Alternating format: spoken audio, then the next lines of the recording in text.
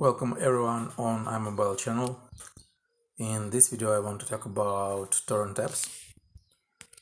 So if you type in torrent on Play Store Market, you will see that the first two results are pretty well-known brands as Utorrent and Bittorent, but if you download any of these apps and don't pay for the Pro version, you will face that there is no such a thing as open the list of downloaded files and search for file with extension .torrent. So if you download any torrent file, not the magnet link, and you are not using magnet link, you will face the problems. So I recommend you to download and use flat torrent downloader.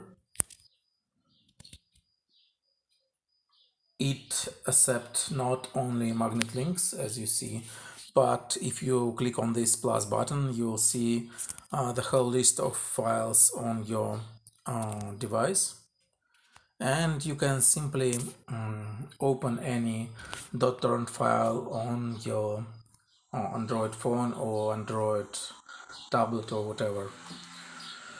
So basically this is it. If you want to